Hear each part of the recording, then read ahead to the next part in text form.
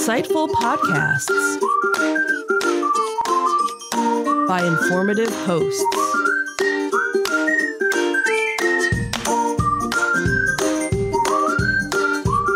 Insights into Things, a podcast network.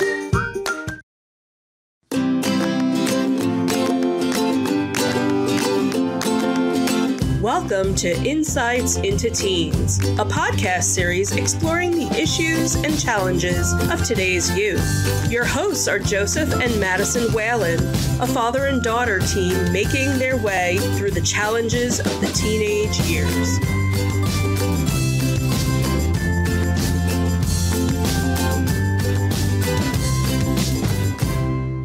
Welcome to Insights into Teens. This is episode 152, Improving Teen Communication. I'm your host, Joseph Whalen, and my communicative and attentive co-host, Madison Whalen. Hi, everyone. How you doing today, Maddie?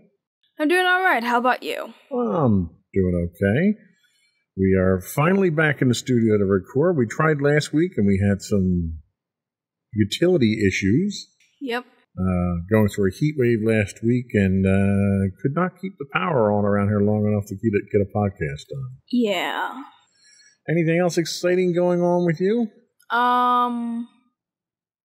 We're progressing in band. That's good. Progression's important. I didn't go yesterday because I wasn't feeling too well. So then you didn't progress this week. Well, I progressed. We're just starting to progress, but I had to miss yesterday. Well, that's unfortunate. I hope you're feeling better. Yeah, I'm better. That's good. That's all that matters. Yep. So today we're talking communication. Communication is the cornerstone to any successful relationship, whether it's between a parent and a child, spouses, fellow students, teachers, or even in the workplace. The ability to communicate willingly and effectively oftentimes is the difference between success and failure at many levels. This podcast is a shining example of a method and desire to communicate, but there are many other less elaborate methods as well. On today's episode of Insights into Teens, we'll discuss these methods and much more to hopefully help our audience become better communicators. But before we do that, I would like to invite our listening and viewing audience to subscribe to the podcast. You can find audio versions of this podcast listed as Insights into Teens. Audio and video versions of all of our podcasts can be found listed as Insights into Things on Apple Podcasts, Spotify, Google, etc. I'd also like to invite you to subscribe. I already invited you to subscribe. Yep. I'm going to invite you to give us your feedback and tell us how we're doing. We're also always looking for suggestions for topics to discuss on the show. You can email us at comments@insightsintothings.com, or you can find links to all of our social media sites, accounts, contacts. Well, I guess that's what they are, contacts. Yeah. You can find links to all that on our official website at www.insightsintothings.com. Are we ready? I guess we are. Hopefully I flubbed enough already. We can get through the rest of this. Yeah. Here we go.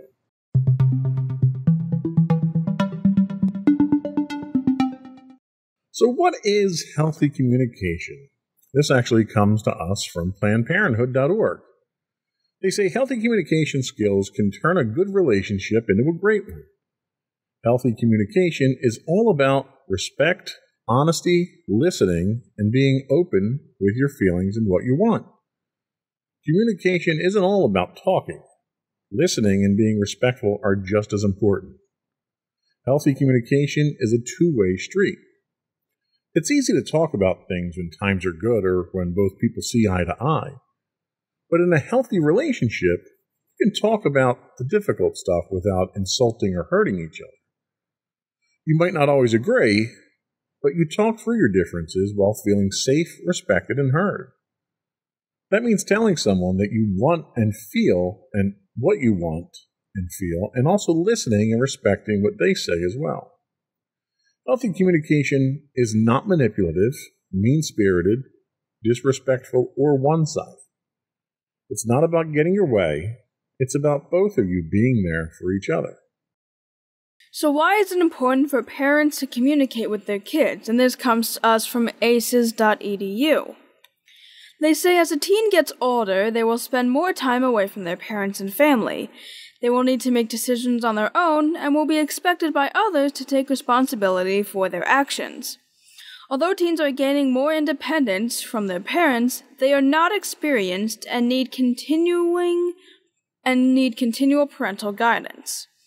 Being sensitive to your teens' levels of maturity when offering guidance helps in building greater self-confidence in them. When you communicate sensitively with your teens, you are helping them in a number of ways to grow up to be responsible adults. You are helping your teen understand that family rules change as they get older. When Jack turned 16 and received his driver's license, he wanted to use the family car for weekend activities. He and his mom discussed the rules for using the car and how car privileges will depend upon Jack showing responsibility. He is expected to fill the car with gas before bringing it home, and he needs to have it home at the time promised. Setting up these rules in advance helps Jack to know what is expected of him when he uses the car. Knowing the rules also helps him to accept the consequences if he falls short of obeying the rules. You're also helping your teens to have better self-esteem. Tim compares himself often to other kids at school. He frequently feels like a failure since he does not do as well on tests as others and is second string on the basketball team. Tim's dad has listened to his son complain about not being as good as other kids and has expressed understanding of his feelings. This usually helps Tim feel better.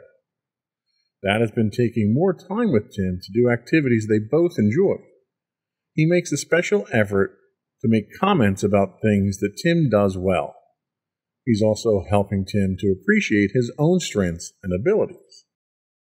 You're also offering your teen good role modeling in solving problems with other people. I need the name again. Erin? Erin and her mom are out... It's a nice Irish name, by the way. I am sorry. Erin and her mom are out shopping one day when a salesperson is rude to them as they try to return some clothes. Mom calmly tells the salesperson that she expected to be permitted to return the items and asks if a manager is present who can assist with the return. The salesperson responds in a more helpful fashion. Erin later asks Mom why she did not get angry at the salesperson. Mom replies, "I was angry, but I've learned that I get better results when I stay calm and think about the best way to get the response I want." Through the experience, Erin had the opportunity to observe and discuss a good way to handle problems with other people. You're also helping your teen to make important life decisions. Henry's trying to decide on college. He wants to pick the best one, but he's not sure how to do this. His parents talk to him about his future goals, about the colleges that have programs that interest him, and about colleges that the family can afford. They suggest that Henry call some of the colleges and arrange to visit the ones that are on the top of his list. They talk with Henry about other steps he can take to narrow his choices. His parents help him to figure out how to make good decisions. Plus, they permit him to take the steps needed to make a good choice. So, I guess my first question to you is, how do you think we communicate here as a family? Well, like you said in the beginning, the podcast is a really big communicative factor for both you and me. We're able to discuss teen problems or just aspects of being a teen, since it is so complex, while we have the research for it, and we have, the one-on-one conversations with each other about these issues. You ask my personal take on them and how we do as a family with certain topics. And I definitely find this is a very good way for both of us to communicate with each other. We both learn different aspects about each other through this, and thus we communicate a lot better because we have this openness between us in the podcast. And when we are able to talk about the various topics that we've discussed on here, it definitely helps. It's a really good way for us to have talks with also having the research behind it to have the talks. So both of us know what we're talking about and can both express how we feel about it. How about with Mommy? I mean, do you have these talks with Mommy? Do you have one-on-ones with Mommy? Do the three of us together have talks? Like, how do we as a family interact? I certainly can't criticize what we do from a podcast standpoint, communication, but outside of that, how do you think we do? Well, I definitely have a lot of one-on-one time with Mommy whenever she's home working and I'm at home because I'm not doing anything. During lunchtime, we tend to have one-on-one conversations about either something we heard in the news, just something that interests both of us, or just something that I wanted to bring up and discuss with her. And then for us as a family, a lot of the times for communication, we tend to have our dinner. And at dinner, we tend to talk about our... We do tend to have dinner, yeah.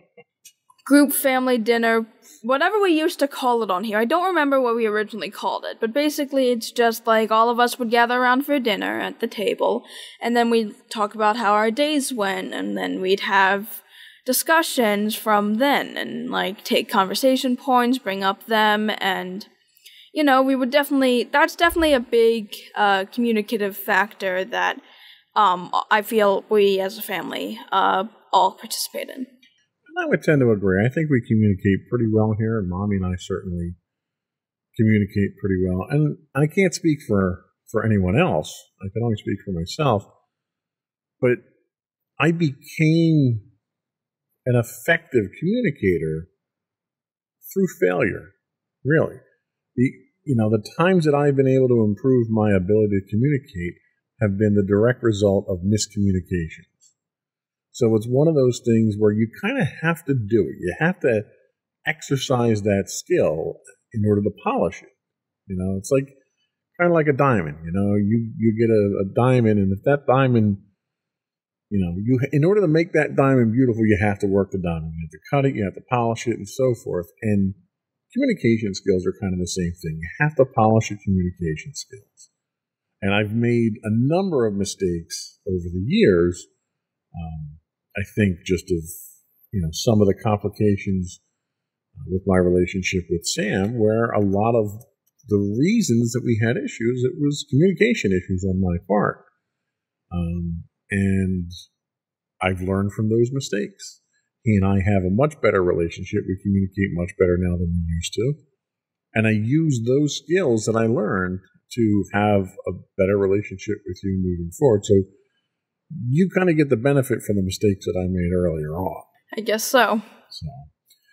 I think that's all we had on this topic. Did you have anything else that you wanted to add?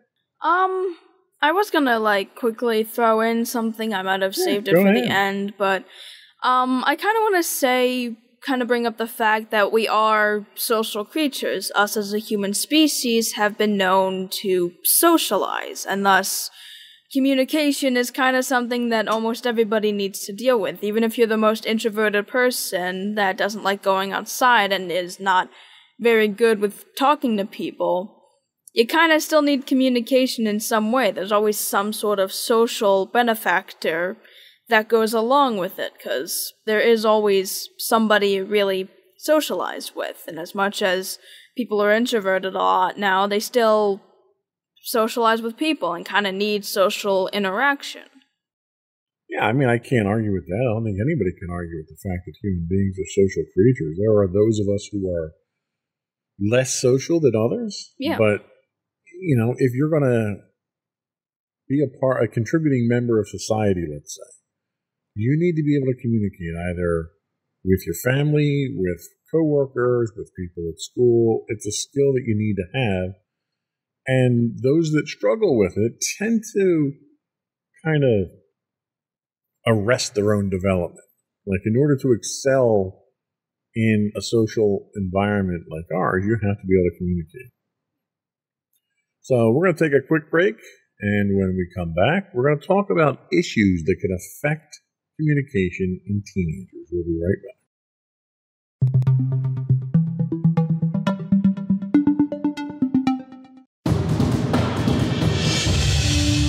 For over 7 years, the Second Sith Empire has been the premier community guild in the online game Star Wars: The Old Republic. With hundreds of friendly and helpful active members, a weekly schedule of nightly events, annual guild meet and greets, and an active community both on the web and on Discord. The Second Sith Empire is more than your typical gaming group. We're family. Join us on the Starforge server for nightly events such as operations, flashpoints, world boss hunts, Star Wars trivia, guild lottery, and much more. Visit us on the web today at www.thesecondsithempire.com.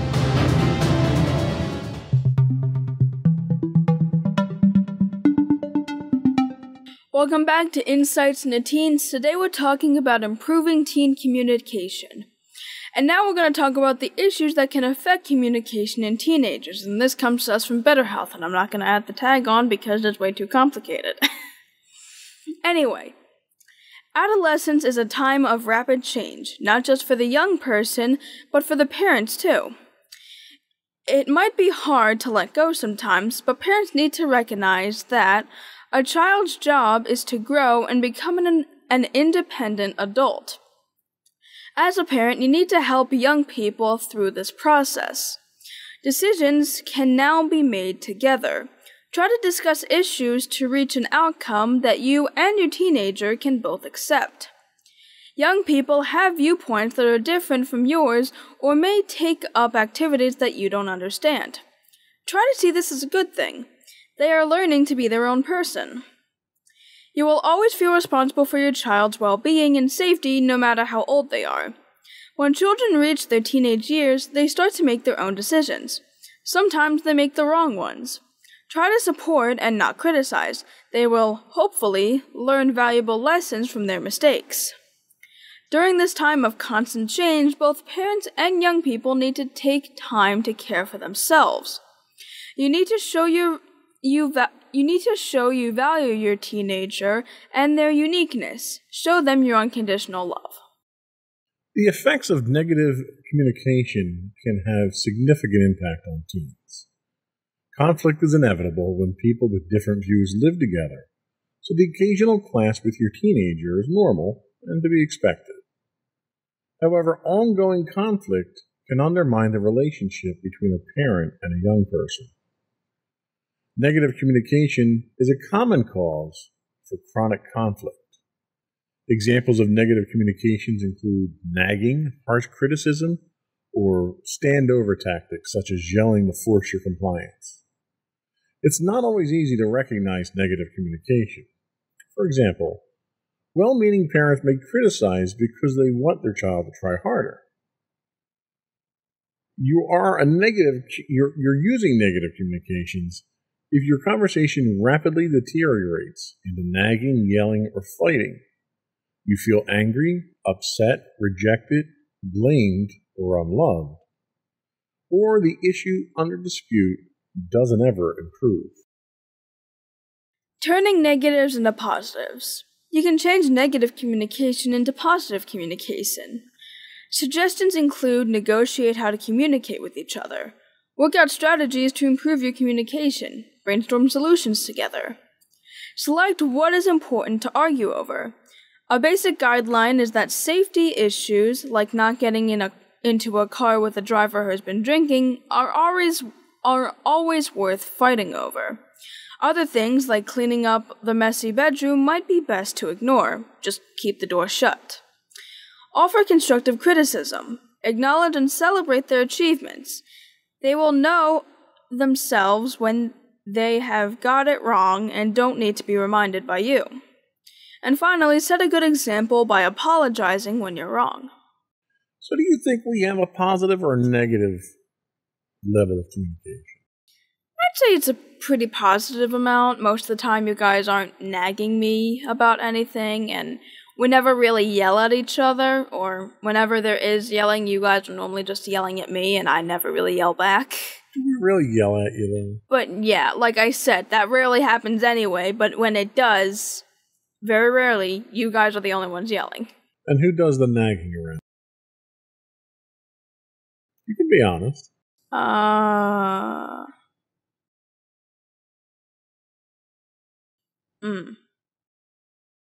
Is it me or is it Mommy? Your parents were allowed to nag. Depends on the day, I guess. I see. See, and I would have thought I would have nagged more than Mommy did. I mean, yeah, you're technically more of the nagger. Yeah. Well, I'm the type of person that I tend to needle.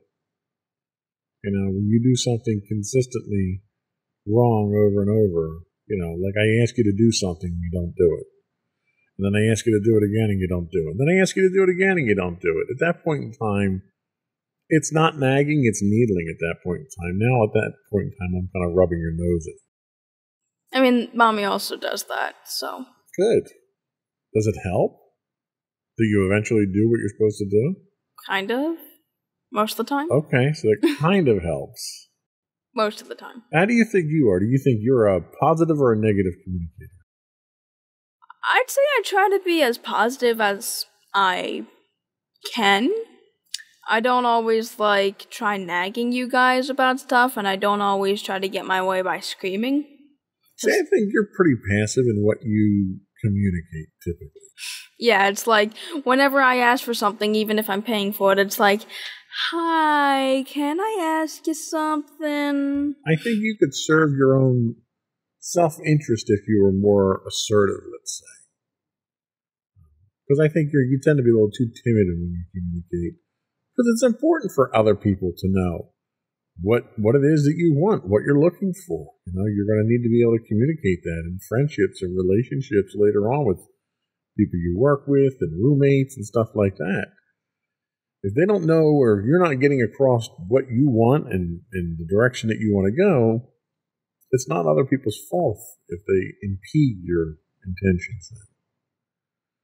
How about the negativity here? When we do have negativity, how do we deal with it? Most of the time we would take time away from each other. We would go back, the few times I have gotten upset at Mommy, normally when I'm not feeling well or when she's not feeling well, we'll normally spend some time apart, just going back to our own little world for a bit until we're calm enough to talk to each other. How about outside forces? Do you find that you communicate well with people outside the household? Probably. I communicate decently with the friends I have, and I try to be a decent communicator with most people. Most of the time I'm not good with strangers, I can definitely tell that. I'm not like the eccentric extrovert that my mom is. I have issue talking with people I've never met, or just being in contact with people I've never met. Especially if they're outwardly extroverted towards me or ask me something, I get nervous and can't really communicate.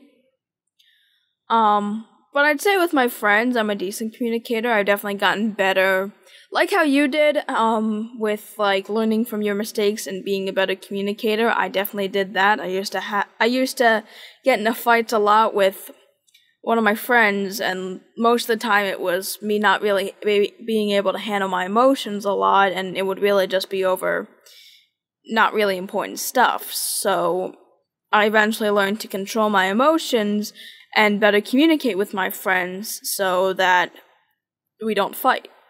Well, that makes sense. And with my job and having to supervise 4, soon to be 5 people, communication is kind of important. Not only do I have to communicate with my team, but I have to communicate with the management. I have to communicate with the other employees that are our customers. I have to communicate with vendors. And the one example that we speak of earlier, where the mom wants to return something and she does it in a calm way and gets the reaction she wants, communication does that. Communication can instantly set the mood. You can very easily say something in a certain way, or really one of the communications that's difficult to do is via email. You can't convey emotions through email. Yeah, and that's the same way with text messages. I ended up having a conversation with my one friend, and we have so many times where what I say isn't how I really meant to say it, and it's Right. it's really difficult to communicate that way. You can say or react to something, but it's not as authentic as actually doing it in person. Right. And see, the thing with me, a lot of what I say, I joke around a lot. I'm very sarcastic, and none of that can come through in an email. Yeah, absolutely So, not. When I write emails, I'm very particular to write emails in a very clinical and a very professional way, where I don't try to convey emotions. I try simply to convey facts in my emails. That way they can't be misconstrued. Yeah. As a result of that, I can't draw on the communication abilities that I've developed. I'll crack self-deprecating jokes to break the ice. Or I'll say something sarcastic to get a rise out of someone. Something like that, where you play off the audience. And you can't play off the audience in an email. I know. I've tried. That's where I've made mistakes in the past. Yep. And you come across completely unintended from the way that you originally wanted to. And the problem comes in is that when the person on the other side wants to communicate emotions through emails, and you misread that, which this has happened at least half a dozen times with the owner of the company with me, where he comes across as though he's joking around, and I fall into that same cadence of communication, and that's not what he was trying to communicate, and now I look like an idiot. So I don't try to communicate emotions anymore. But that's not a negative or a positive. It's how it's perceived at that point in time. So I guess the point that I wanted to make is that when we talk about negative communication isn't what words you use. It's how the person on the other side, the receiving side of that, perceives what you're saying. Yeah. So a lot of times, that communication, if it's face-to-face, you can read what the other person is feeling. You can read their facial expression, how they're sitting in their chair while you're talking, whether or not they're fidgeting around or playing. You can tell if they're paying attention.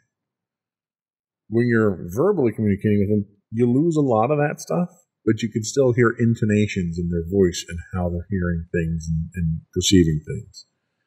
By the time you get to text or email or something like that, all bets are off at that point. You're kind of in uncharted territory there. So you kind of have to know your audience and know your medium. Yep. To understand how you're communicating. So we're going to take another quick break as I find my mouse here, my mouse cursor. And we're going to come back and talk about tips for healthy communication. We'll be right back. Alrighty.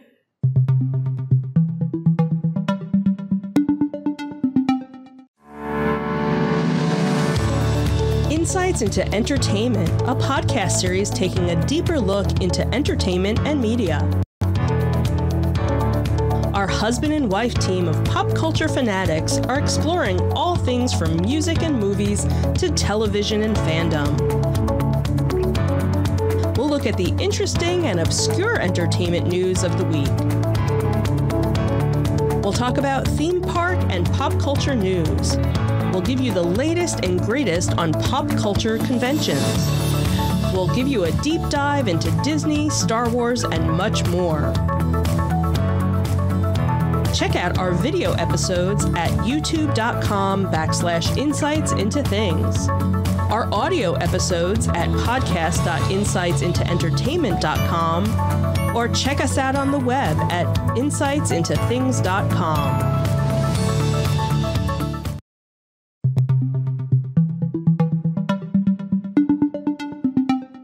Welcome back to Insights into Teens. Today we're talking about improving teen communication. And now we're going to talk about tips for healthy communication. Healthy communication takes practice and planning. Here are some tips to help you get started. One of the first tips they give is to use I statements. Say things like, I feel upset when you, instead of, you're making me upset. Steer clear of blaming or accusing them of purposely trying to hurt you. Be clear and direct. No one can read your mind, so tell them what you think, feel, and need. Don't push aside your feelings. Bring up things that bother you early on so they don't build up and become bigger problems. Build trust. Unless someone has given you a reason not to, believing that they're telling you the truth and assuming that they mean well helps to establish trust. Ask questions. If you don't understand what they're saying or why, ask questions. Don't make assumptions. Talk in person. It is really easy to misunderstand or misinterpret a text message or email like you discussed prior. Talking in person or through a video chat will allow you to hear their tone of voice and see their body language. Don't yell unless it's an inanimate object, in which case then I'm off the hook. Then scream. Getting angry or defensive during an argument is totally normal. But if you're feeling upset or angry, take a break until you both cool off. Kind of like how me and Mommy do. Exactly. Be willing to apologize. Everyone makes mistakes. Saying you're sorry, but meaning it, goes a long way in helping to move on after a fight. So before we move on, I did want to ask a couple of things here. All right. So the I statements. When you're trying to express something to someone, somebody upsets you, somebody says something that offends you, are you inclined to use the I statements, or do you talk kind of in general terms? I think in a lot of cases, if somebody, is saying something I don't agree with, I'll normally also give my perspective as well and won't, try to necessarily blame the person. Instead of say, I would normally do, the whole I think, and, I understand your point, and this is my perspective. Kind of similar to that. I don't try to inherently blame the person for having their own opinion, because I know in the long run, even if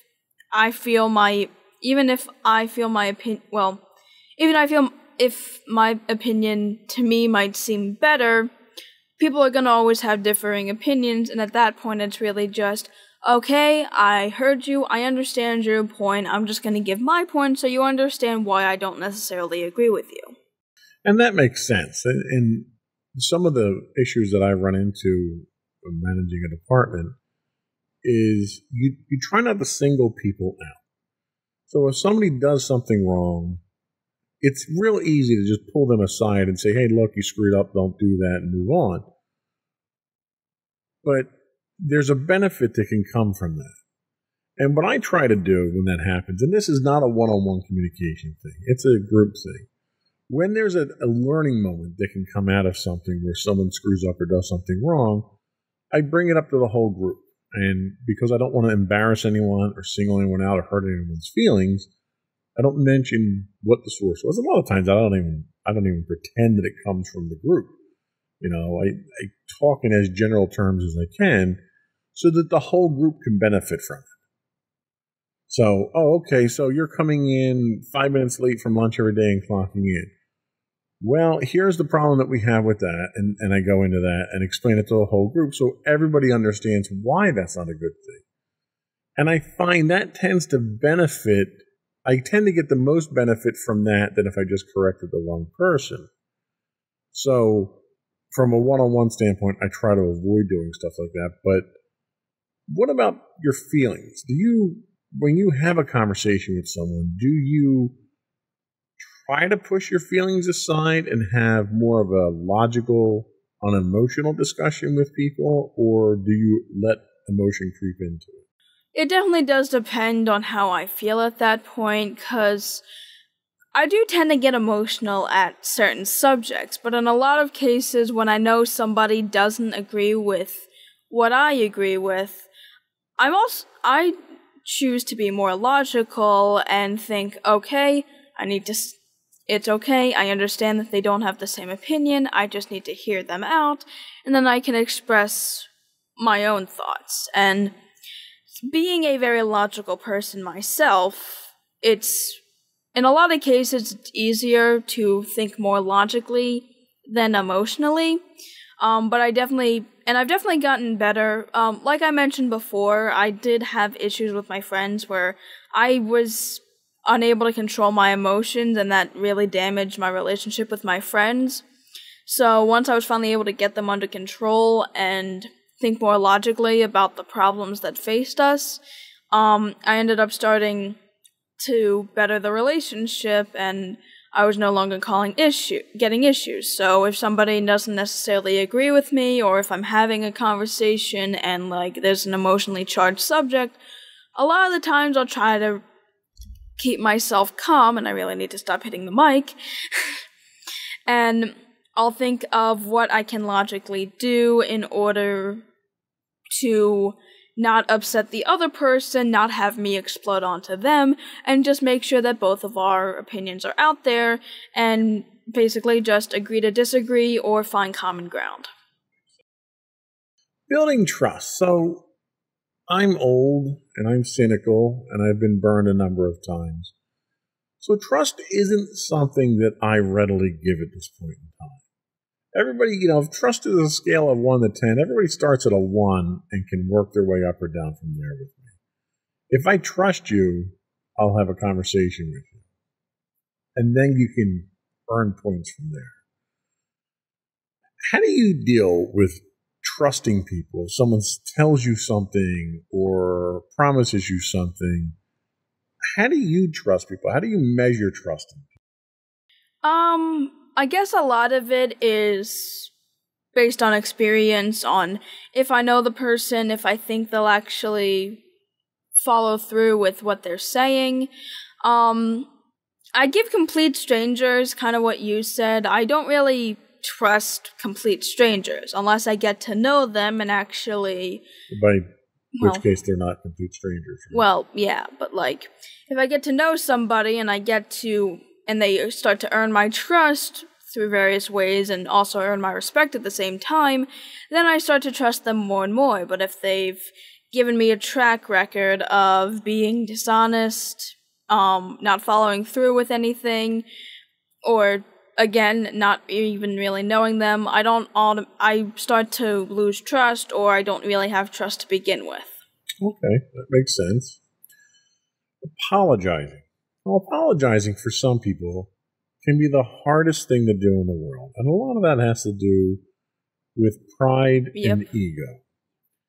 Now, I don't like to apologize because when I apologize, I'm admitting that I did something wrong. And you know as well as I do, I'm near perfect, and I very rarely... No, I'm just kidding. I've learned over the years to swallow my pride. Apologizing, and they make a point in this article of saying, you have to mean it. There are a lot of times, and parents do this to their kids, say you're sorry, and the kid says, I'm sorry, and walks away, and the kid doesn't really mean it. Yeah. Apologizing and meaning it means you understand what you did was wrong. And if you don't recognize that you did something and that it was wrong and what the impact was, then apologizing is not going to do anything because you still think you're righteous and you're going to go off and do it again later on.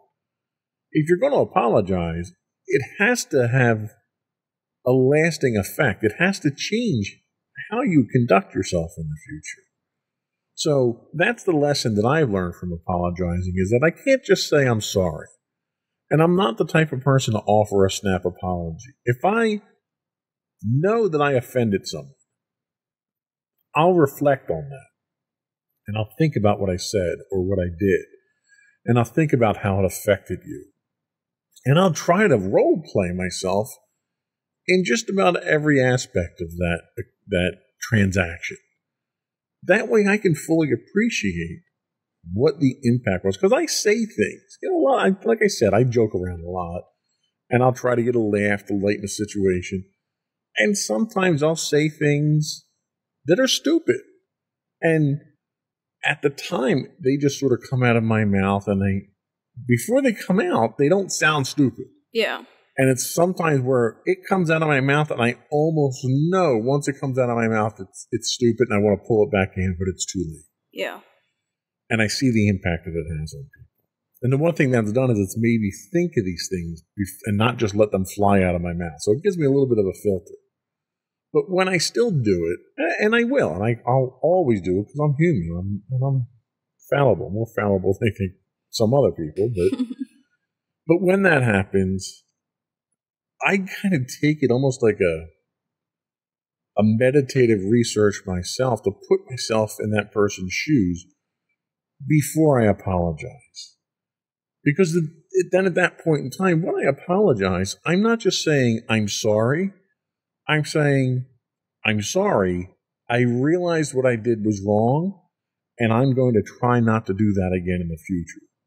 It's not just I'm sorry. So, are you someone who can apologize? And when you do, is it a meaningful apology? And do you have any examples of it? I definitely have at least 2 examples of me apologizing, but I also do want to share a quick example, similar. It's not really me apologizing, but it's an example of when I have to admit that I'm wrong. I am a perfectionist, and I tend to be very nervous and I get upset when I know I've done something wrong. And there's one specific example I have is when I ended up getting one of my physics tests back, and me and my physics teacher had a close enough. You can say relationship. Okay. It's okay. A close enough relationship where it's like I would feel comfortable talking to her. And I realized that as we were going over now I didn't get a perfect grade, but when we were going over the test or quiz, I don't entirely remember what it was, I ended up seeing that she ended up grading one of my answers correct when it wasn't. And it took me a lot to go up and say that she ended up grading it wrong. I ended up even breaking down at one point because I hate knowing when I'm wrong. And yeah, it really hurt to go up there, but I knew it was the right thing to do and that I'd only improve from it later. So I ended up going up, and she was very grateful that I was so honest, and she ended up not taking off that many points because most of it I was correct. I was just wrong with the numbers. So what are numbers in physics anyway, right? So yeah, as an example of me admitting when I'm wrong, I don't really like to, but I will if I feel it's necessary. Now, I have 2 specific examples with 2 different relationships that I've kind of already discussed. One is my relationship with my friend Lindsay, and this was technically the last major argument we ended up having, where beforehand, when I was really emotionally unstable, we would definitely have a lot of falling outs. And this one particular one, I was emotionally I wasn't able to control my emotions, caused us to fight, and then we didn't talk for the rest of the day until the end. And at recess, I ended up talking with my other friend Mariah, and I realized what I did was wrong, and it was really affecting me. And instead of just going up to Lindsay and apologizing, during art class, I ended up making a little bookmark for her. And when we ended up going back to aftercare, I ended up giving it to her as an apology, and we ended up going back to being friends. Oh, so you bribed her. Hey, that works sometimes. And then my other example was with Mommy. Whenever I would I tend to get moody. You never. At certain points, and occasionally that can definitely show off to Mommy, especially when it's like, oh, I need you to do this, I need you to do, just her asking me to do a favor or something, and most of the time, I'm totally fine with it. But when I'm not in a good mood, I'm normally like, yeah, whatever, sure. Yes, you are. And, like, I know that hurts her, and, like, eventually, and, like, I know she pushes about it, and then I just say, just leave me alone, please. And then I spend the rest of the time kind of alone. I reflect on what I said, and eventually I go to her and I apologize, saying I don't know what came over me. I genuinely am sorry that I was being moody to you. I'm in a better place now, and I want to let you know that I didn't actually mean anything that I said.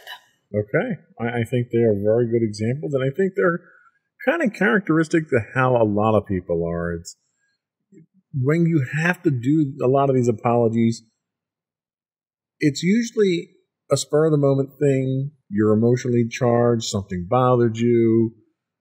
You may have had a bad day at school or a bad day at the office, and you just kind of need to unwind or something like that. It's usually not when you're maliciously bad. Yeah. You usually don't do things out of malice. And we all get moody eventually. That's why Daddy tries to keep chocolate around the house. Yeah, thanks. What else do we have?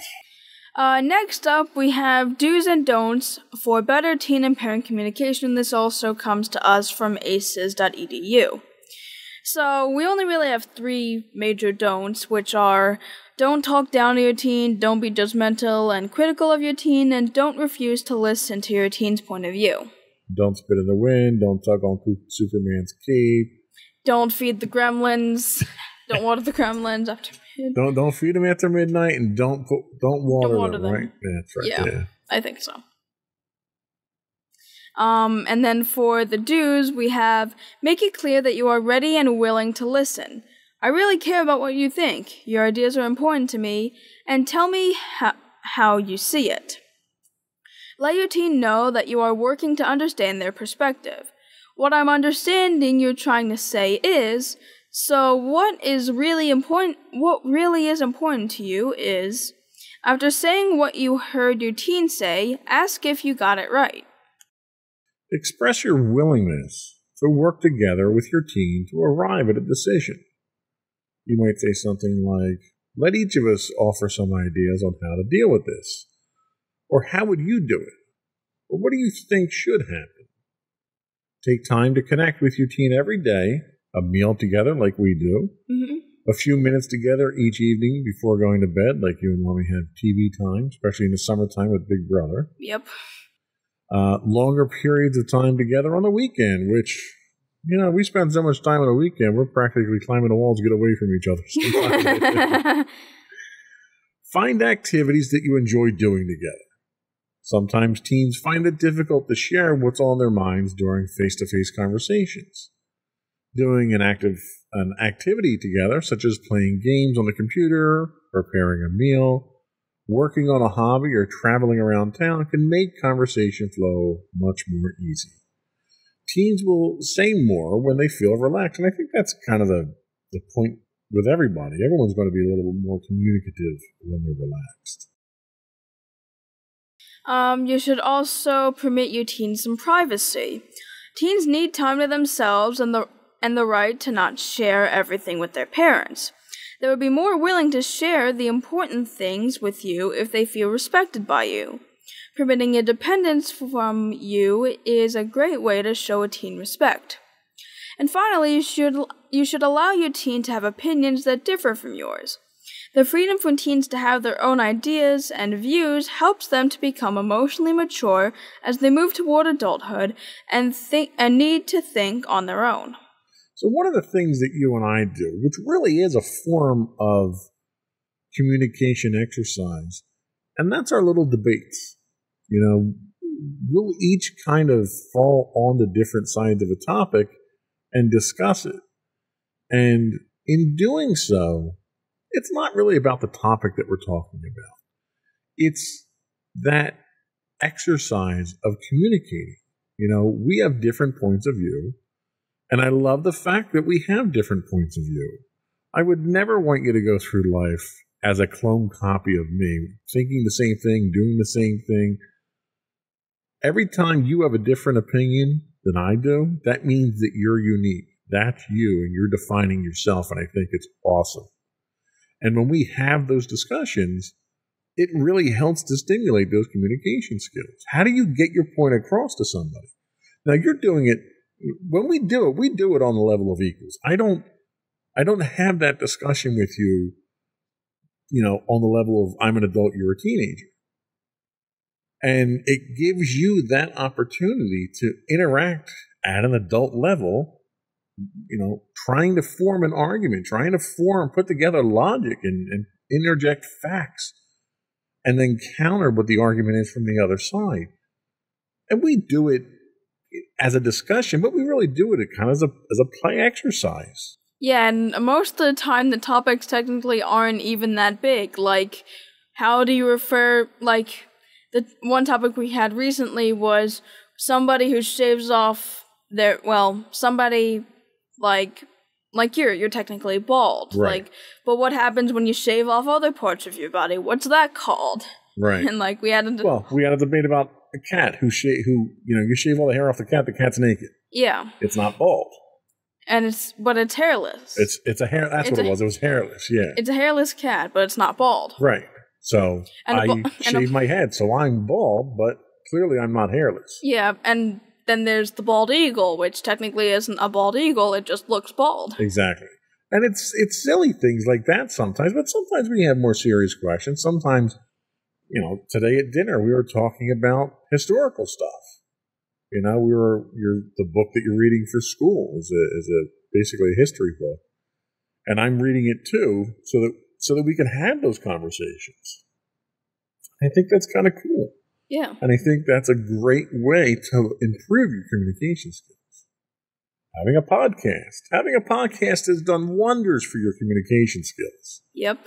You go back and look at our first 10 episodes, and it's literally a completely different show than what we have now. Yeah, I was very unwilling to talk unless I was spoken to or asked questions. You had to constantly ask me questions. I had to ask direct questions to you to get you to answer them in more than just a couple of words. Yeah. It was agonizing. Yep, I can imagine. So, and this is all stuff that parents can do with their kids. Get to know you, and it helps you to get to know your kids, but get to know your kids. Have conversations with them.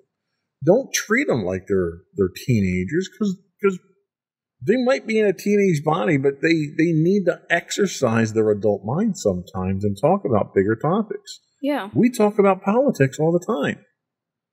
Usually it's a frustrating, agonizing discussion with the way politics are today. But you have to have those kinds of conversations. Treat your teenager, I'll say, not your child, treat your teenager on an adult level when it comes to communications, because that's how they're going to get their practice. It's at home first, and it's going to empower them moving forward. Yeah. We're going to take our last break and come back and get your closing thoughts. Alrighty.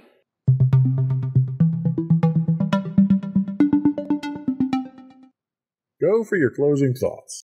Alright, so to everyone out there, I just wanted to say that no matter what relationship you have, communication is key, really. One of the biggest reasons that relationships either succeed or fail is due to either the act or lack of communication. And especially when it comes to teenagers and parents, that's an area where it's been commonplace where communication isn't always good or it needs to be improved. Like how teenagers are rebellious against their parents because of the lack of communication. But as me and my dad have shown, you can have a good communication with your teens if you're treated on the same level, and you also apply the communication skills we talked about in our podcast. So really the important message is just to have some form of communication in really any relationship you have, and just really find better ways to have it. Well said. Sage knowledge as always. Thank you.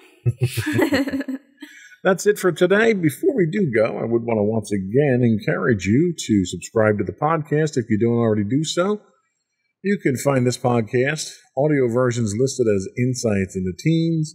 You can find audio and video versions of all of our podcasts listed as Insights into Things, or available on Apple Podcasts, Pandora, Castro, Stitcher, Podbean, anywhere you get a podcast.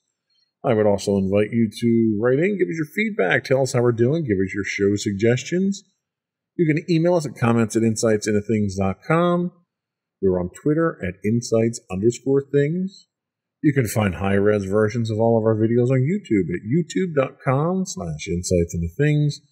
We do stream 5 days a week on Twitch at twitch.tv/insightsintothings. You can find us on Facebook at facebook.com/insightsintothingspodcast, or links to all that and much more on our official website at insightsintothings.com. And you. And don't forget to check out our other 2 podcasts, Insights into Entertainment, hosted by you and Mommy, and Insights into Tomorrow, our monthly podcast, hosted by you and my brother Sam. That's it. Another one in the books. Bye, everyone. Bye.